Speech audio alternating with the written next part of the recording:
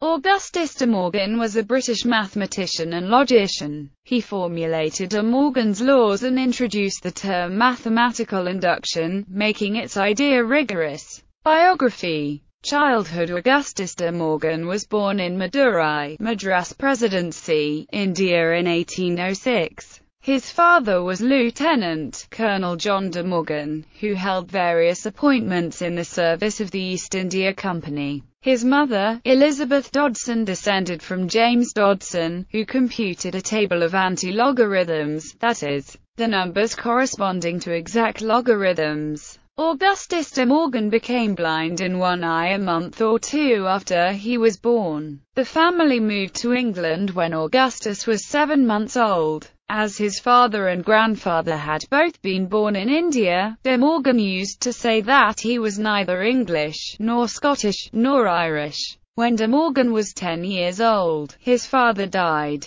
Mrs. De Morgan resided at various places in the southwest of England, and her son received his elementary education at various schools of no great account. His mathematical talents went unnoticed until he was 14, when a family friend discovered him making an elaborate drawing of a figure in Euclid with ruler and compasses. She explained the aim of Euclid to Augustus, and gave him an initiation into demonstration. He received his secondary education from Mr. Parsons, a fellow of Oriel College, Oxford, who appreciated classics better than mathematics. His mother was an active and ardent member of the Church of England, and desired that her son should become a clergyman, but by this time De Morgan had begun to show his nonconforming disposition. University education. In 1823, at the age of 16, he entered Trinity College, Cambridge, where he came under the influence of George Peacock and William Whewell, who became his lifelong friends. From the former he derived an interest in the renovation of algebra, and from the latter an interest in the renovation of logic, the two subjects of his future life work. His college tutor was John Phillips Higman, F.R.S. At college he played the flute for recreation and was prominent in the musical clubs. His love of knowledge for its own sake interfered with training for the great mathematical race. As a consequence he came out fourth wrangler. This entitled him to the degree of Bachelor of Arts, but to take the higher degree of Master of Arts and thereby become eligible for a fellowship it was then necessary to pass a theological test. To the signing of any such test De Morgan felt a strong objection, although he had been brought up in the Church of England. In about 1875 theological tests for academic degrees were abolished in the universities of Oxford and Cambridge. London University. As no career was open to him at his own university, he decided to go to the bar, and took up residence in London, but he much preferred teaching mathematics to reading law. About this time the movement for founding London University took shape. The two ancient universities of Oxford and Cambridge were so guarded by theological tests that no Jew or dissenter outside the Church of England could enter as a student, still less be appointed to any office. A body of liberal-minded men resolved to meet the difficulty by establishing in London a university on the principle of religious neutrality. De Morgan, then 22 years of age, was appointed professor of mathematics. His introductory lecture, On the Study of Mathematics, is a discourse upon mental education of permanent value, and has been recently reprinted in the United States. The London University was a new institution, and the relations of the Council of Management, the Senate of Professors and the body of students were not well defined. A dispute arose between the professor of anatomy and his students, and in consequence of the action taken by the council, several professors resigned, headed by De Morgan. Another professor of mathematics was appointed, who then drowned a few years later. De Morgan had shown himself a prince of teachers.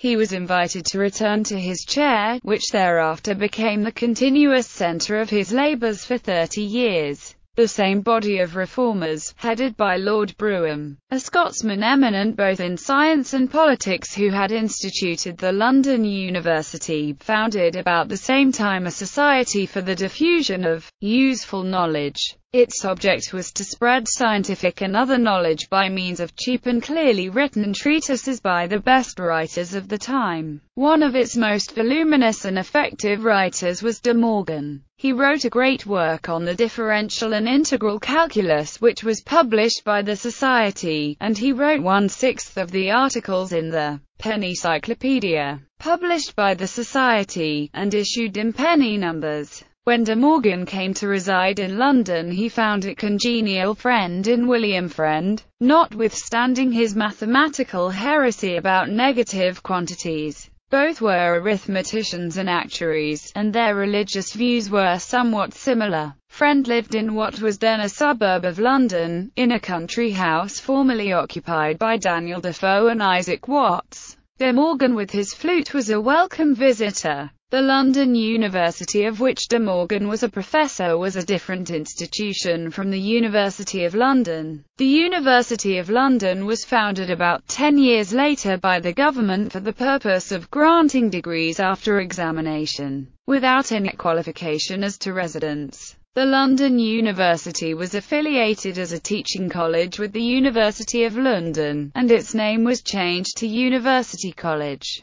The University of London was not a success as an examining body. A teaching university was demanded. De Morgan was a highly successful teacher of mathematics. It was his plan to lecture for an hour, and at the close of each lecture to give out a number of problems and examples illustrative of the subject lectured on. His students were required to sit down to them and bring him the results, which he looked over and returned revised before the next lecture. In De Morgan's opinion, a thorough comprehension and mental assimilation of great principles far outweighed in importance any merely analytical dexterity in the application of half-understood principles to particular cases. During this period, he also promoted the work of the self-taught Indian mathematician Ramchandra, who has been called De Morgan's Ramanujan. He supervised the publication in London of Ramchandra's book Treatise on Problems of Maxima and Minima in 1859. In the introduction to this book, he acknowledged being aware of the Indian tradition of logic, although it is not known whether this had any influence on his own work.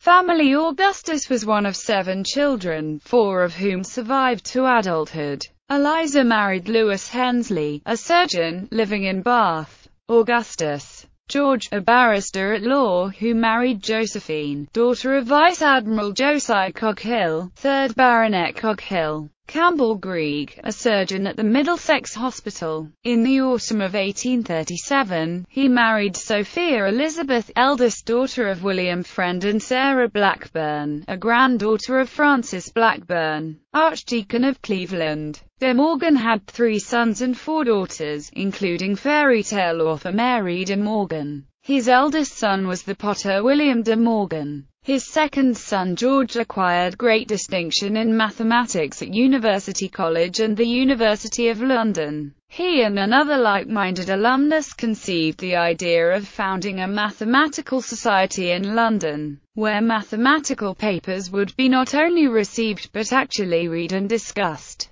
The first meeting was held in University College. De Morgan was the first president, his son the first secretary. It was the beginning of the London Mathematical Society. Retirement and death in 1866. The chair of mental philosophy in University College fell vacant. James Martineau, a Unitarian clergyman and professor of mental philosophy, was recommended formally by the Senate to the Council, but in the Council there were some who objected to a Unitarian clergyman, and others who objected to theistic philosophy. A layman of the school of Bain and Spencer was appointed. De Morgan considered that the old standard of religious neutrality had been hauled down, and forthwith resigned. He was now 60 years of age. His pupils secured him a pension of £500 p.a., but misfortunes followed. 2 years later his son George, the younger Bernoulli, as Augustus loved to hear him called,